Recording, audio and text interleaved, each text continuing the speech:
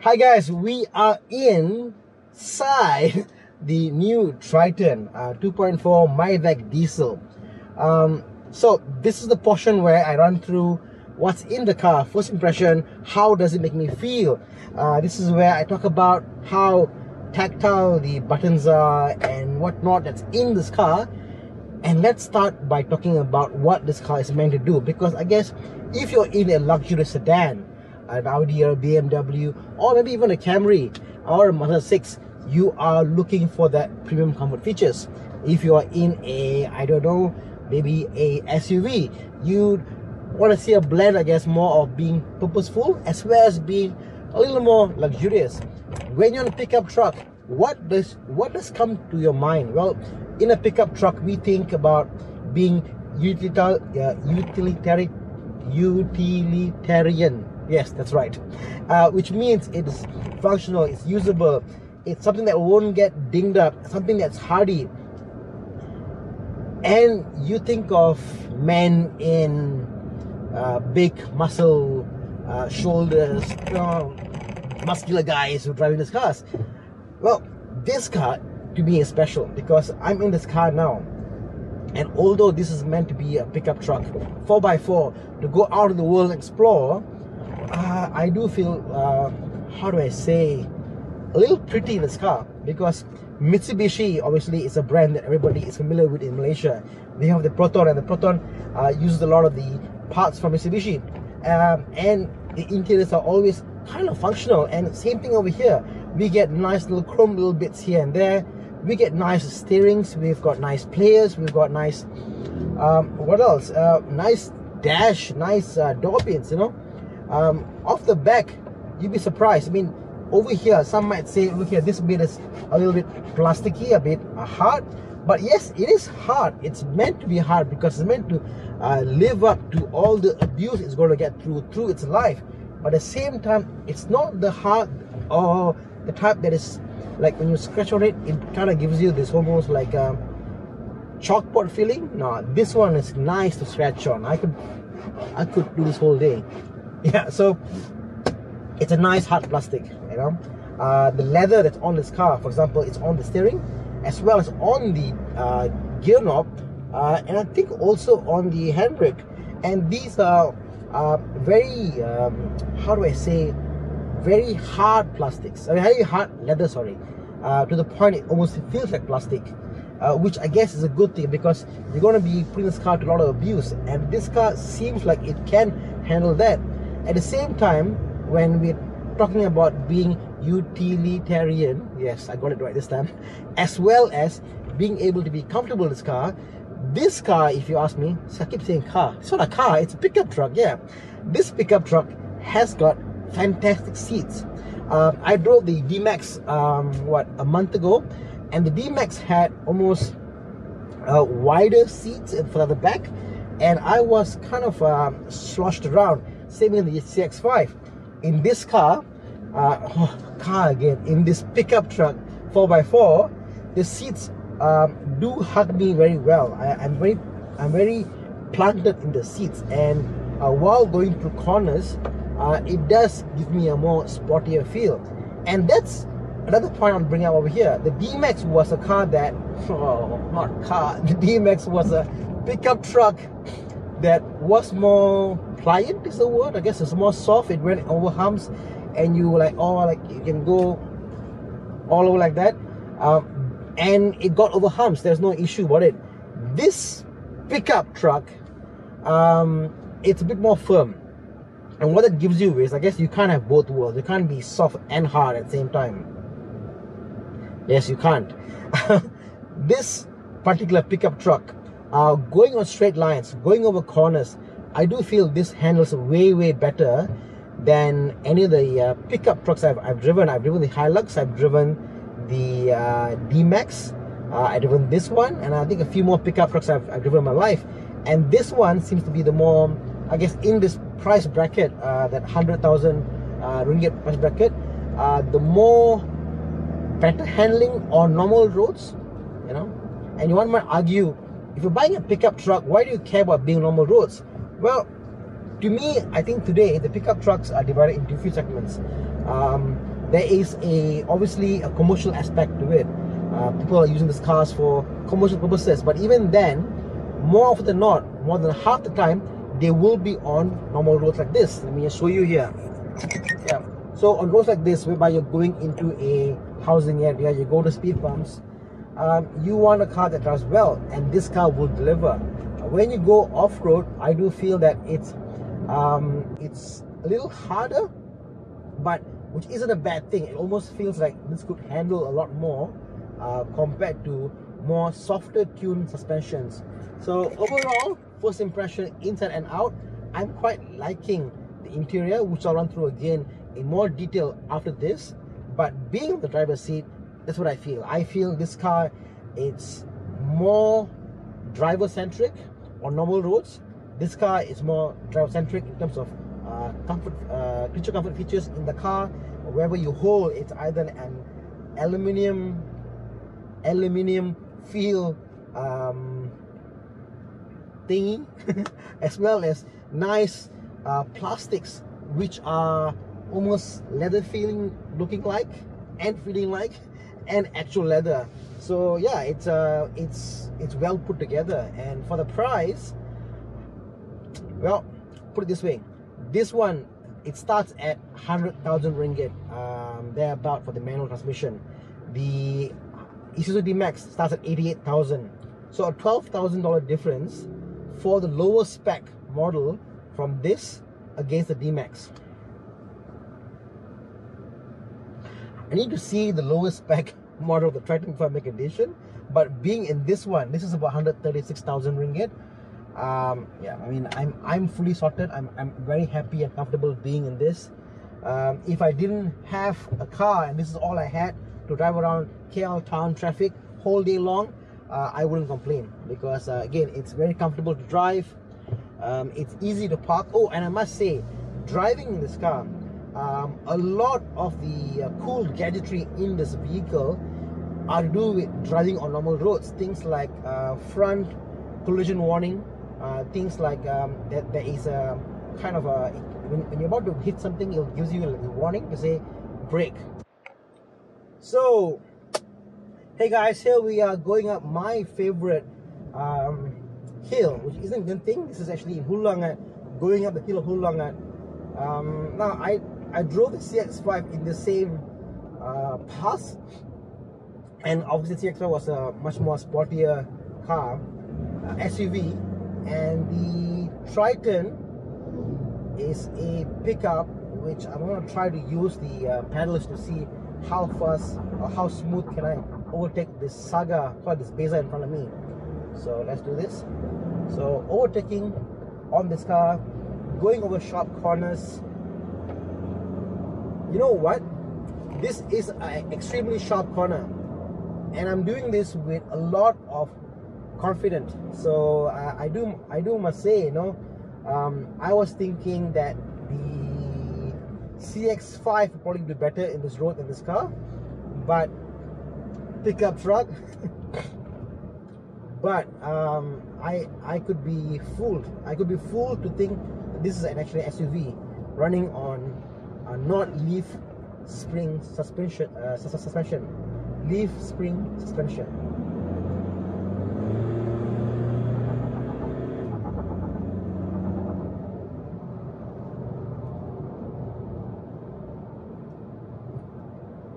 Yeah. Dropping the gear, overtaking. No problem whatsoever.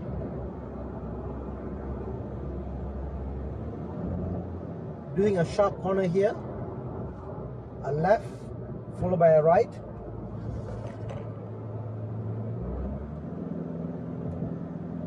You know what?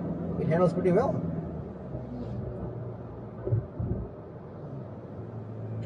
You see, back there I was going next to the Mivec Axia, and I was pretty close. Normally, if this was a pickup which was a bit more wobbly, I would feel less confident doing that. But again, I feel extremely confident taking the sharp corners in Hulangat. Very nice. I shouldn't even be doing this, you know, try and take corners in a mountain pass with a very high center of gravity 4x4, going against the likes of the fastest car in Malaysia, the Mivec and the Axia, but I am. And it's a testament of how well this car is put together. Oh no, the pickup truck is put together. And I do must say, you know, while on nice roads like this, the harder suspension does give it a more sedan-like feel than any other pickup truck I've driven.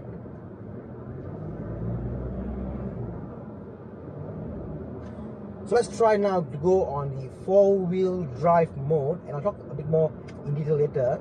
So now we are in 4-wheel drive.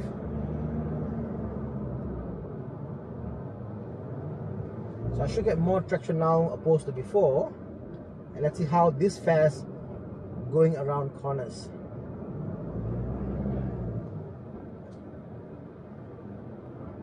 Let them go.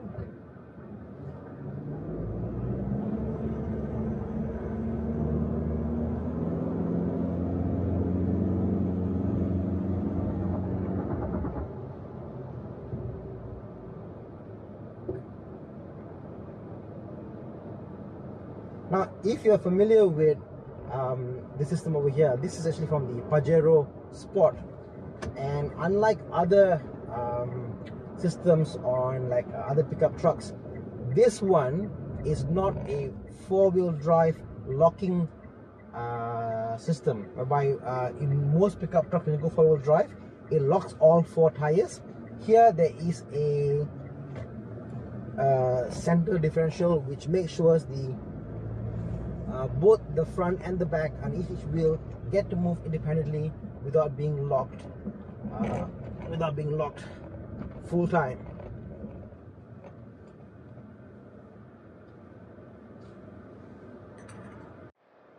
So here we are. Hey guys, so here we are at the spot that I used to go to. This is the Veg Fish Thai Farm restaurant. Do come and check out in Ampang if you're around the neighborhood. So here we're going to go through this road here, which is a steep slope down, and let's see how this car fares. I'm now on 4-wheel drive, the high range, which is not the off-road mode, and let's see how this fares. Again, very smooth. Let's take the more unpaved road.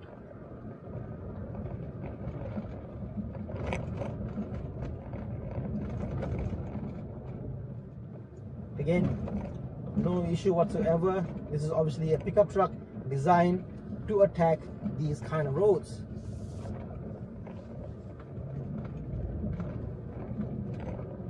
I always feel that I want to do that again, but this time to do it with the high range 4-wheel drive mode.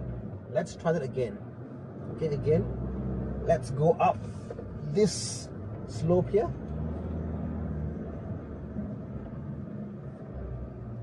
Okay, so let me stop for a while. I'm going to go to 4-wheel high range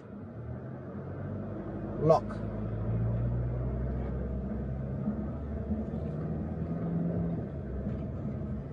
As suspected, I can feel the car or the pickup truck is a bit jumpy, and that's because it's trying to grip or bite the road or the gravel that's down there.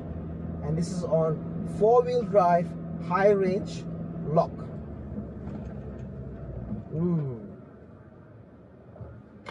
Okay, let me go back to 4-wheel drive standard. Okay. Yep, as you can see on this mode over here, the pickup truck jumps less because it's not trying to bite every 4 corners at the same time. So again, let's go down this track again. Okay, let's now try the hill descent mode. So I've never tried it before in my life, so let me try this hill descent.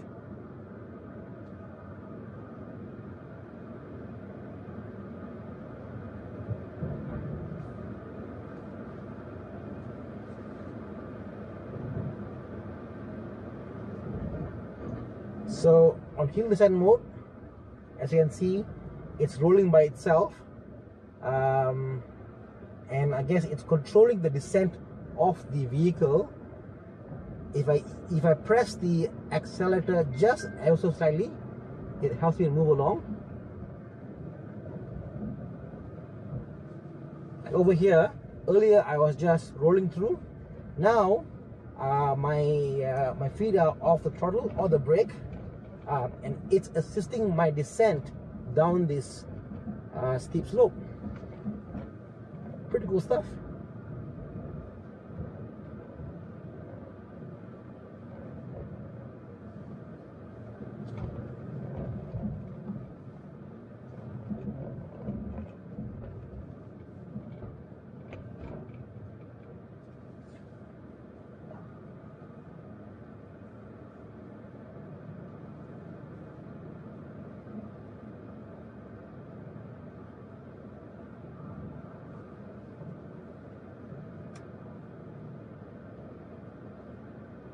So again, after a stop, let me turn off the hill descent mode, and here we are. The gears are moving freely. Nice.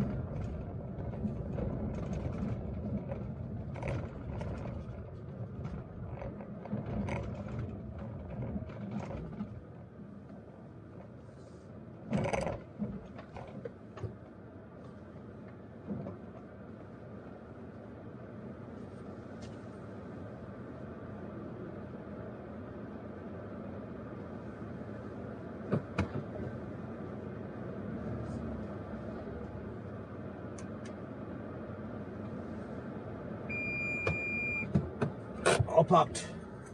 Oh yeah, I mean, if you're in the market, definitely do check this out. It's something that might tickle your fancy if you can spare the 12,000 ringgit extra for the lowest spec model, this compared to a D-Max. But again, the D-Max has got lower road tax and it's more fuel efficient. Oh, I guess guys, you got to go out and see what you like. So again, thank you, and I hope to see you soon. Hey guys, one more cool feature on this car, on this vehicle, on this pickup truck that I didn't mention was that it's pedal shifter. So again, I'm on D now, as you can see. So I'll try to again go to manual. So again, I'm now on second gear. I go third gear. I go fourth gear. And if for some reason I get bored and I want to go back to D, all I do is, normally we will have to go back to the gear knob there, but here it's simple. Just press on the gear pedal shift here for long, and as you can see, it goes back to D. Now I thought that was a pretty cool feature to have in a pickup truck where pedal shifters aren't required, but you put it anyway because you think it's sporty. But again, I appreciate because why this car is sporty to drive. So again, maybe this car is worthwhile having this. I don't know, I'm confused. Is it a pickup truck? Is it a sports car? Is it adventure? Is it a Paris Dakar Rally off vehicle, off road? I don't know what it is, but I like it. So cheers guys.